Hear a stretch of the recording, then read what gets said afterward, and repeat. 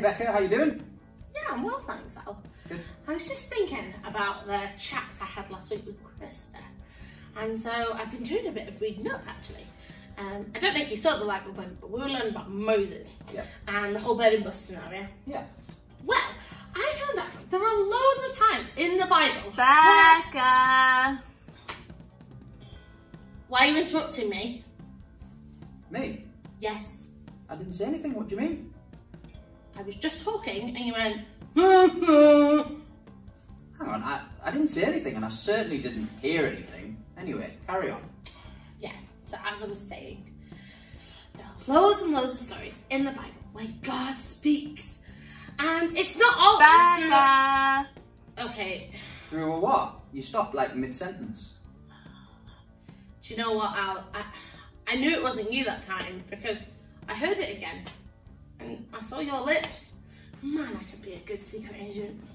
Becca, seriously, I think you need to get your ears tested. I didn't hear a thing.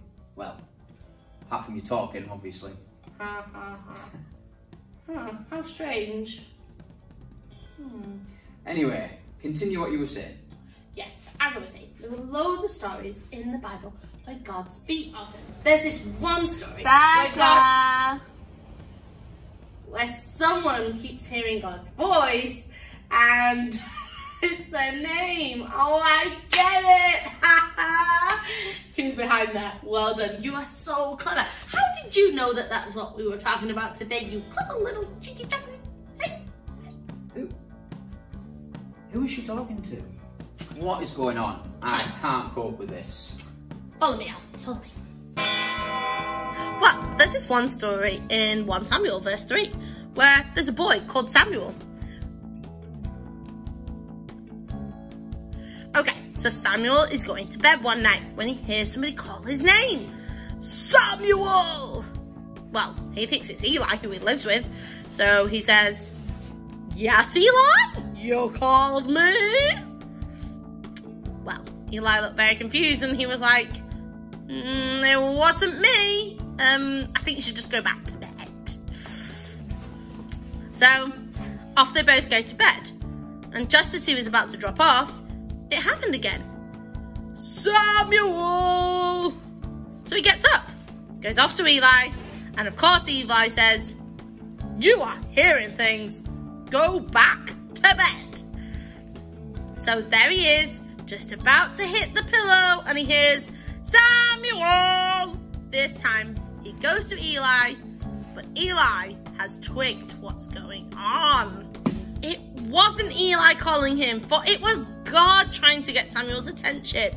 So, Eli tells him, "Go lie down, and when you hear the voice again, say, 'Speak, Lord, your servant is listening.'" So, he does as he was told. He was a very obedient child. And when God says his name again, he says, "Speak, Lord, your servant is listening." Then God tells him all the stuff about Eli and his family and things. Wow, that's amazing. So, why doesn't that happen today then? What do you mean? Well, like a big scary voice from above. That doesn't still happen, does it? No, I know what you mean. No, not as often. But check this out. There are people in this church who, what the grown-ups call, have heard the audible voice of God, which basically means God's voice out loud, just like Samuel did. Well, we asked them what it was like. Wow, let's check it out. Hey Spark, it's Sarah. Just wanted to tell you all about something that happened to me personally when I was about 5, maybe 6 years old. So I was about Spark age when this happened, and I was laid in bed one night trying hard to get to sleep. We all know how hard that can be. And I heard a man's voice calling my name, calling Sarah. And I told Mum and Dad later on that I knew it was God. I just knew it was God's voice, and I decided at that moment that I wanted to be friends with God and ask him to be part of my life.